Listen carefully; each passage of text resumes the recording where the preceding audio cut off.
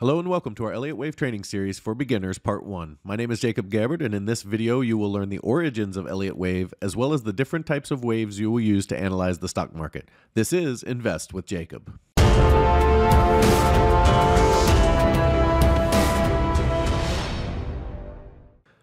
First, let's talk about the origins of Elliott Wave Theory. These are important concepts to understand because to the layperson, Elliott Wave Theory may seem like voodoo or magic. However, to people who have studied its craft and understand what they're doing, they know that Elliott Wave Theory is rooted in science and math. In the 1930s, Ralph Nelson Elliott discovered that stock market prices move in predictable patterns that were repetitive in form. He called this the wave principle. Now, the wave principle is governed by man's social nature, and social nature is generated in forms that are repetitive and thus can be measured and have predictive value. He also discovered that the path of price is not driven by the news. This is a concept that's very important to understand. How many times have you seen a company have a great earnings report and blow it out of the water only to see their stock sell off the next day? Or how many times have you seen things like the Fed announces highest inflation in 40 years and the market hits new all-time highs? Or the inverse, where the Fed announces they have to raise rates or some other form of bad news hits the market, yet it makes new all-time highs. It is when you step back and objectively look at the news cycle that you understand that it truly does not drive the market. The market moves in predictable waves that can be measured.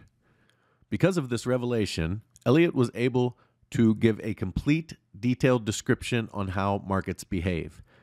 Now, if this is starting to sound like voodoo or magic, as I mentioned, there have been many studies done on the subconscious mind and the stock market that all bear out this same result. And that is that man's subconscious mind drives them into a herd behavior, especially in the stock markets. Now, Elliott Wave is also rooted in math, and we will get into that in later videos when we discuss the Fibonacci levels. The Fibonacci levels give us predictable targets of where we should see reversals in the market. Now, as we mentioned, Elliott called these moves in the stock market waves.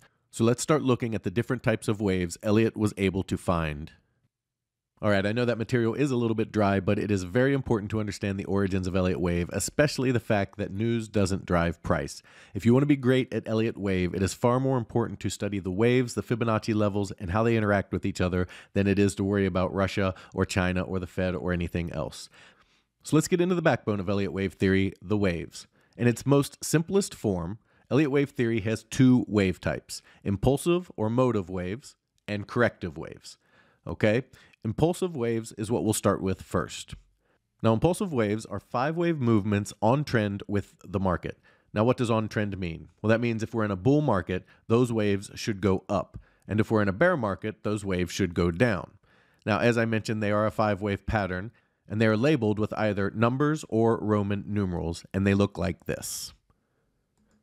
So you have a wave 1 up, a wave 2 retrace, a wave 3 up, a wave 4 retrace, and a wave 5 up. This is what an impulsive wave looks like in a bullish market. You have waves 1, 3, and 5 that are on trend called motive waves. Okay, so we're in a bull market, so they're going up. And then you have two counter trend waves, waves 2 and waves 4, that go against the trend of the market. So they are going down. Now, there are some cardinal rules to impulsive waves. Okay, the first rule is that wave 2 can never be lower than wave 1. So if you have wave 1 up, your wave 2 can never come back down lower than the start of wave 1. This is not a valid Elliott wave, as wave 2 has now gone lower than wave 1. Okay? The second rule is that wave 3 cannot be your shortest motive wave. So out of waves 1, 3, and 5, 3 cannot be your shortest. So if you're looking at a five-wave pattern and it looks like this, where you have 1, 2, 3, 4, 5, that is not a valid Elliott wave because wave 3 is the shortest out of 1, 3, and 5. So that's rule number 2. Rule number 1 is that wave 2 can't go below wave 1, and rule number 2 is that wave 3 cannot be your shortest motive wave. The third cardinal rule of Elliott wave motive waves or impulsive waves is that wave 4 can never enter wave 1 territory. So what does that mean? Well, that means if you've got wave 1 up, and then you got 2 down, and then you got 3 up, this wave 4 can never come down into wave 1 territory here. If it does, this is not a valid Elliott wave. Now, there are some exceptions to this rule. They are called diagonals, and they are a little bit more advanced than this video will allow. We will have another video on that rule exception. In general, wave 4 should never invade wave 1 territory. Okay, so that's our 3 rules. Remember, wave 2 can never be lower than wave 1. Wave 3 can never be your shortest mode of wave. And wave 4 can never enter wave 1 territory. Now, one key feature of Elliott waves is that they are fractal in nature, and this goes for all types of waves, impulsive and corrective. Okay? Now, what does fractal in nature mean? Well, we have a wave 1 up, right? But to make that wave 1, this wave 1 subdivides into one of these 5 wave structures.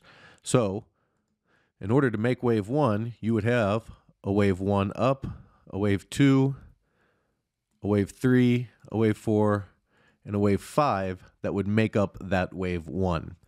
Okay? And then you would get a corrective wave, which we'll talk about in just a minute, down. And then this wave 3 would be made up of 5 waves. Okay? And then it would have a wave 1, 2, 3, 4, 5 up. And then you have a corrective wave. And then again, wave 5 would also be made up of 5 waves. Now, not to get too complex, because Elliott wave does get very complex very quickly when you start really digging in and getting down into the micro counts.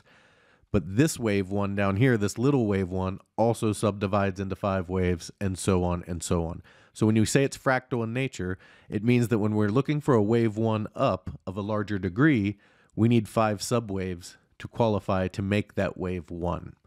We'll get into how that works out in another video, but just understand that every wave breaks down into a smaller version of itself. Okay, so that is the basic tenets of impulsive waves.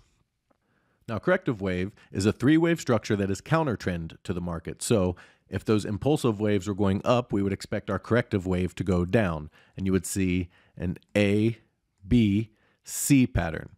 Corrective waves are labeled with letters instead of numbers, so we can identify them easier, and they are 3-wave patterns and not 5-wave patterns.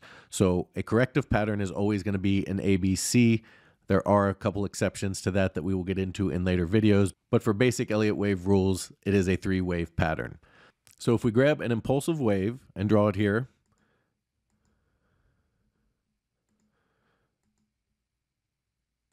you would have your 5-wave structure, okay, followed by a 3-wave corrective pullback. And then you would look for another 5-wave structure up. And this would be considered a complete Elliott wave cycle. So that's it. If you can count to 5 and do your ABCs, you can do Elliott wave theory. Now, obviously, it's going to get more advanced than this, but by knowing its origins and the 2 basic wave types, you're off to a good start. In part 2, we'll start digging into the impulsive waves and how they work.